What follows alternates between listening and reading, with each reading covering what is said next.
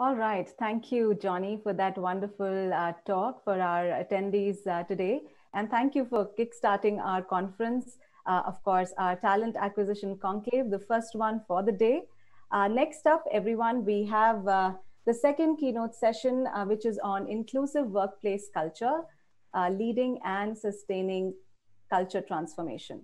Now, for this, our panelists are Keshav R. Murugesh, Group CEO, WNS Global Services; Vaishali Sinha, Chief Sustainability, CSR and Communications Officer, Founding Chair, Renew Foundation. And this discussion will be moderated by Nick Schadt, Chief Global Development Officer, SHRM. Over to you, Nick. Thank you very much, Neha. And thank you all for joining us for SHRM Edge. You know, I think we have a tight time schedule today, and I think we should just jump right into it. So I would like to start by asking each of our panelists in this Power Talk today, tell us a little bit about their organization and the culture transformation that they have had to achieve as part of the response to COVID-19 and the pandemic. So with that, Vaishali, maybe I can ask you to start.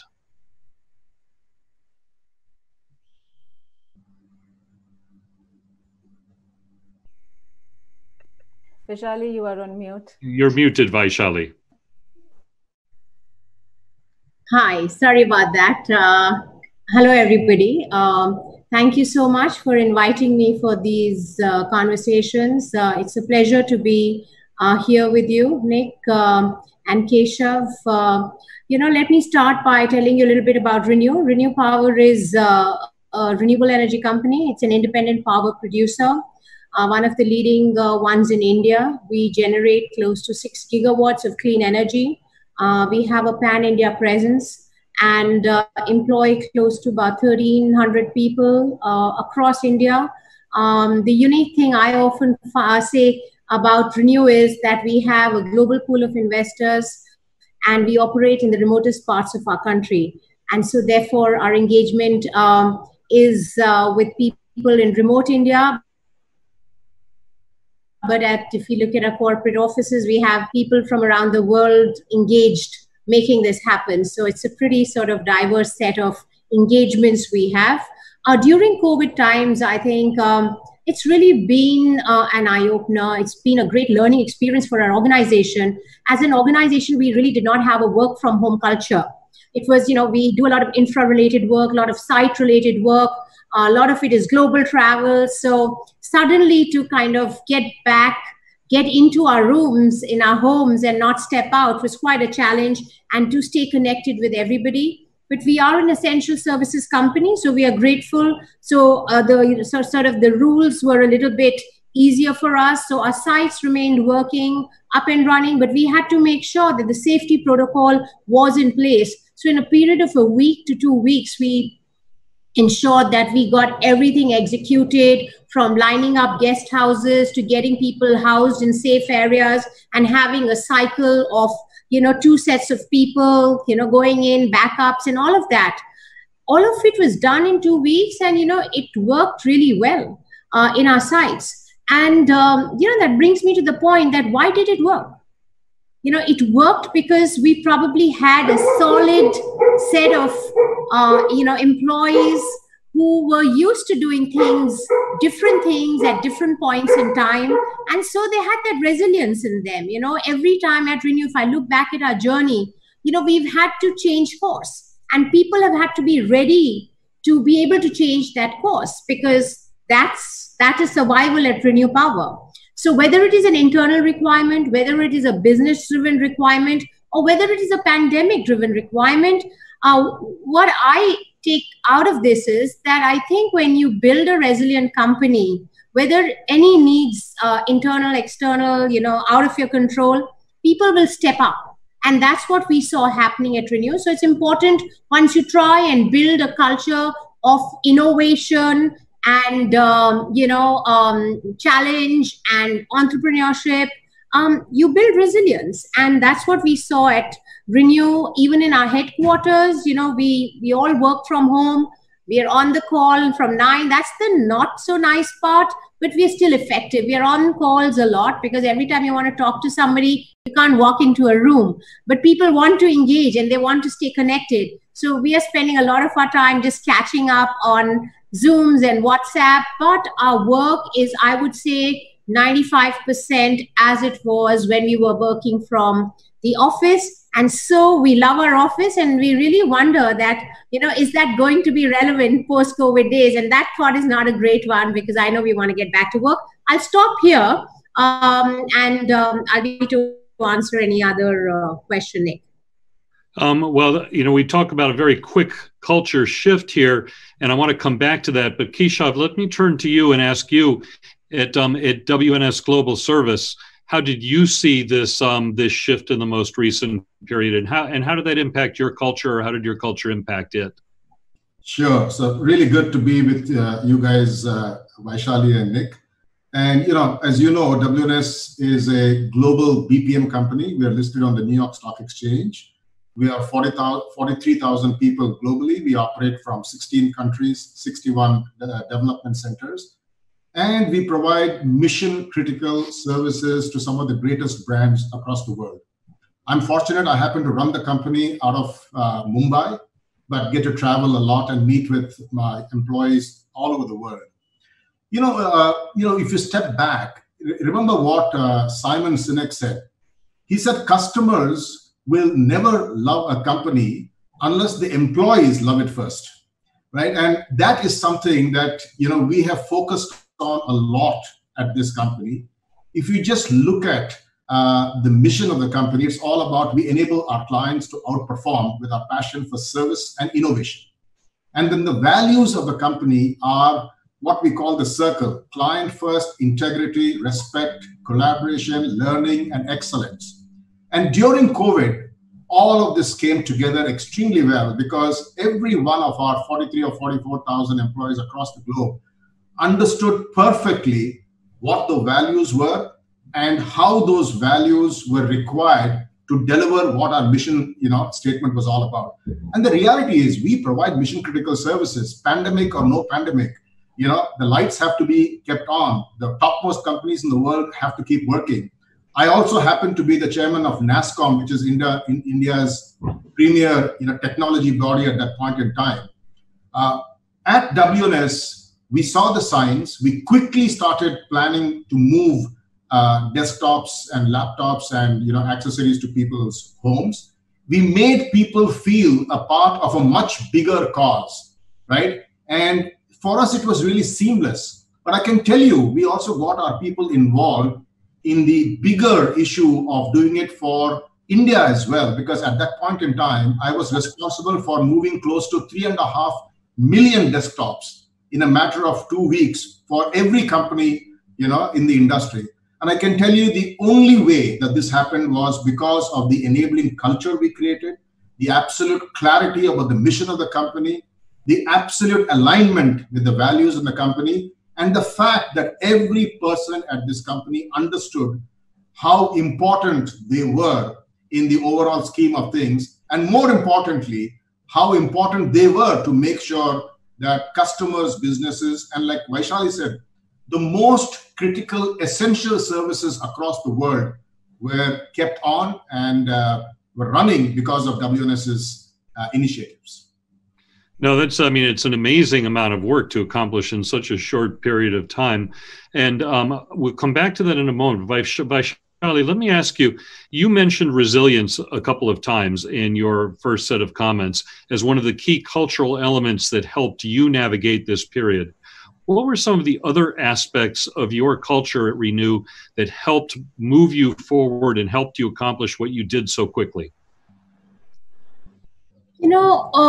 A bunch of things. I would say, the common purpose. We all knew that we had to continue without a break, right? So therefore, just the desire, I think, in everybody to be able to continue and settle in well. So as Keshav rightly pointed out, the role our IT team played, and the engagement and the communication of our leadership team. We are a pan-India organization, to ensure that all of what we discussed in our boardroom got quickly disseminated. And so the power of communication, we all tend to get very involved in our own respective departments and silos, but we had all these kind of war room sort of meetings happening multiple times a day during those few days before, we didn't know what was going to happen. I think none of us really expected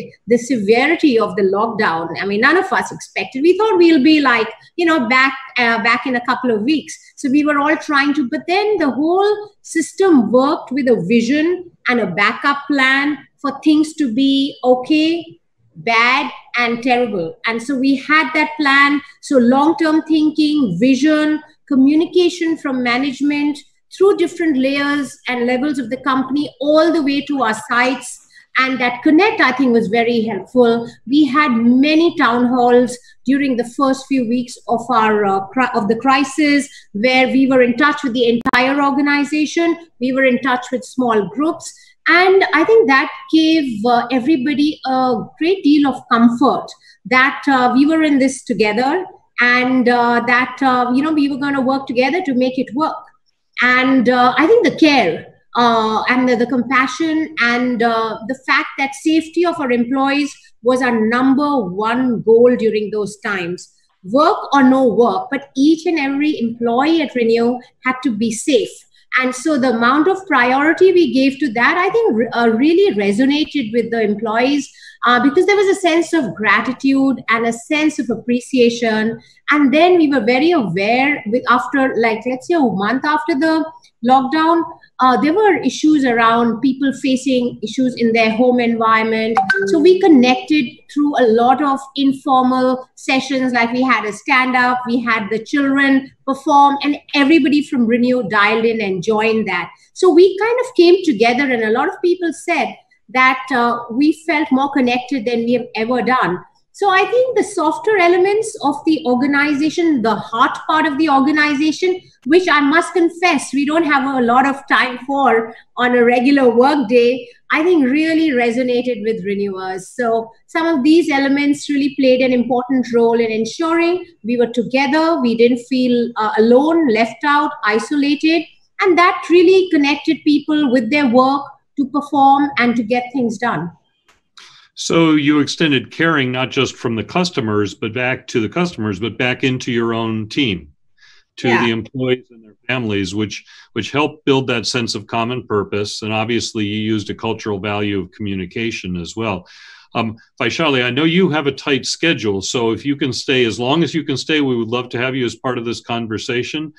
Keshav, I would like to ask you the same question. What were some of the cultural elements that you felt, you referred to the values of WNS as a key factor in the culture that helped sustain you through this? Can you be a little more specific about some of those cultural elements? Sure. So first and foremost, for us, really, this was like a supernova 2x kind of a moment when this happened. There was no planning. In India, for example, we had a 3.5-hour notice. But as I mentioned, we operate from 16 countries, and therefore we saw the trends coming in and started preparing maybe a week before most others. But the reality is that the pandemic actually brought forward the future in a matter of a few hours. All of us were talking about digital to our clients. All of us were talking about how technology would transform them. But the reality is, COVID-19 and the way we responded, and again, I'm very proud of my 43,000 people across the globe, the way they responded made sure that whatever were in the plans or were in the works over the next few quarters actually happened in a matter of a week or two, right?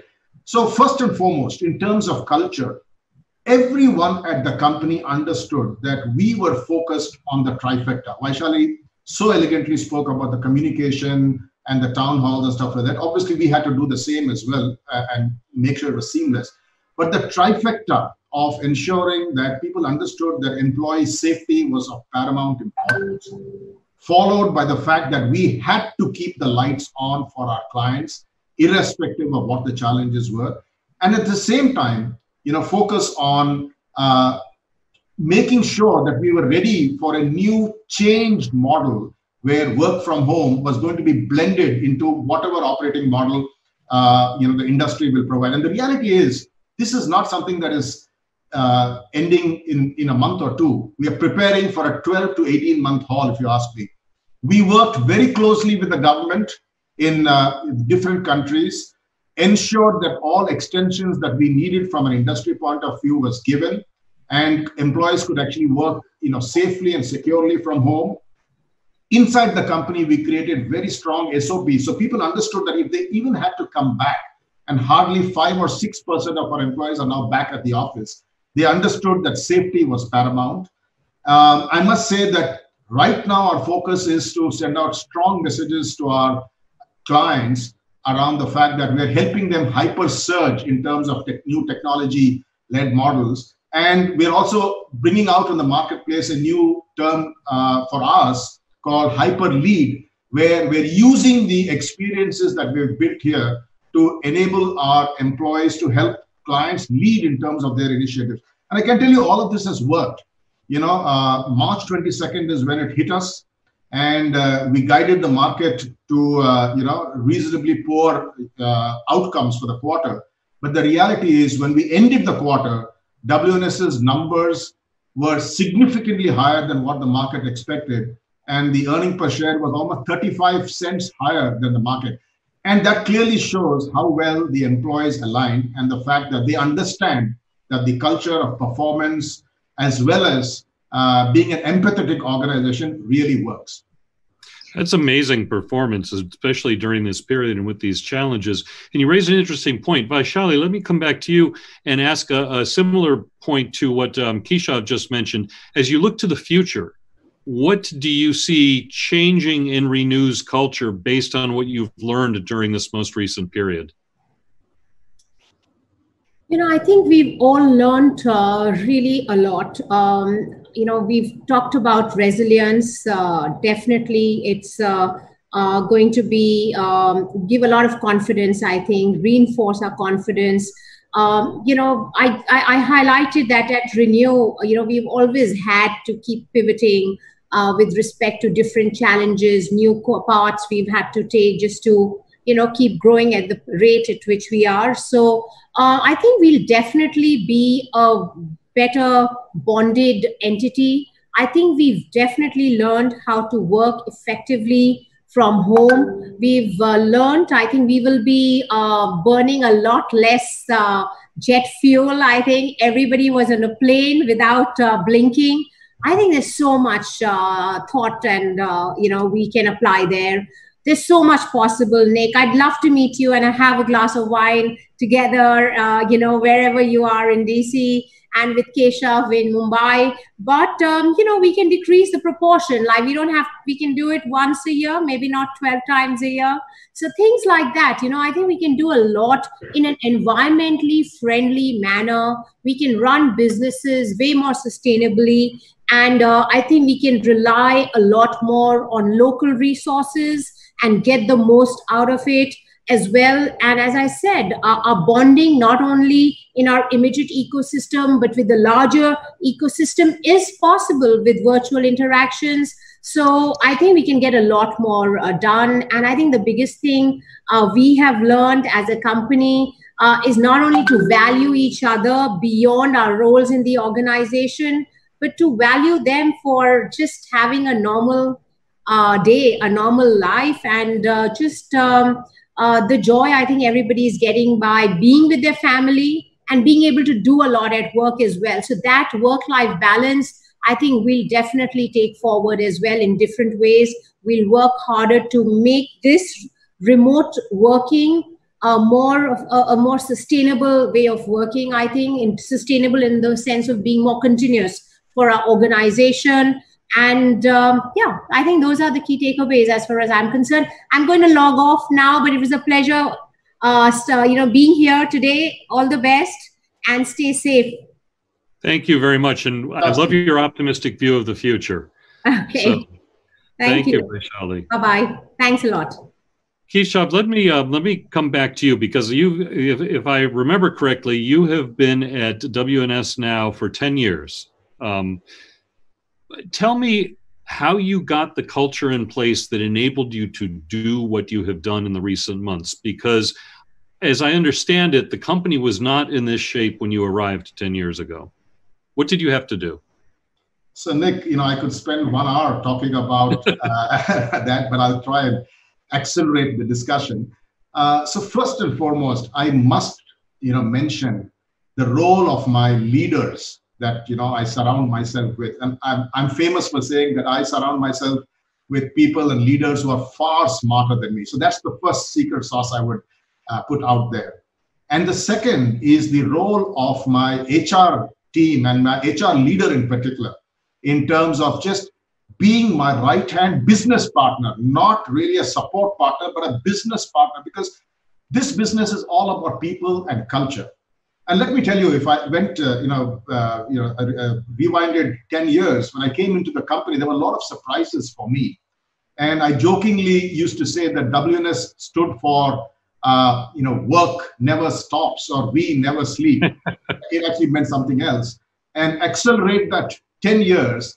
And today we refer to WNS as we nurture specialists. And more recently, winning never stops, at a time of pandemic where the stock price is once again heading for a lifetime high, performance is at a lifetime high, and things like that. It's a very, very good moment for all of us. But when you look at the interim period, I can tell you that the way we involved people in, first of all, understanding the mission of the company, the values and what we stood for, how these were integrated, and how even the appraisal, reward, recognition systems were all enmeshed into all of this. And then having our leaders and senior team members led by, our chief operating officer, our chief people officer, our CFO, as well as others, travel the globe. Vaishali said she would love to have a drink with me in Mumbai. I frankly am never in Mumbai, right? I'm all the time out. I have no clients in India. I just run the company from India because the large army is in India, right? But I spend most of my time out, and that's exactly what my leaders do as well. So town halls, interacting with people, helping them understand their importance and their role, involving the top 40 people, as well as people across different dimensions of the company in terms of strategy. Right? We run something called the Seven Samurai Summit for the last 10 years. And we have 40 people coming in. They come from across the organization. We plan the strategy, we plan execution plans, we refresh them every single year. I think that is what has made this company what it is. Right? We have an organization structure, but it is very flat. And everyone knows in the room, who is senior to the other. But the reality is we allow, free thinking, and we allow people to exchange points of view. And I think that is the culture that has enabled this company to be where it is, right? And I'm pretty certain that even today, even based on where, the kind of achievements we've already received and the accolades we've received, this is just the start of the next phase of superior growth for WNS based on the building blocks that we have created here. No, this is a fantastic story. And as you say, we could talk for hours about any single part of this. Unfortunately, we need to wrap up because we are on a schedule here at SHRM Edge. But I want to emphasize 2 points. First, it warms my heart to hear you talk about the central role of your HR leaders as part of this, because HR in service cultures is absolutely critical. Equally importantly, the culture of transformation that we're talking about here, it's all the work that you did leading up to this point that enabled your exemplary performance during this period of time. A crisis is not the time to transform culture. A crisis is the time that you depend on a strong culture to get you through. So thank you very much. And it has been a pleasure speaking with you, Keshav. Vaishali, thank you. I know you've already left the studio, but thank you very much. And Neha, I think we're turning it back to you. Great pleasure.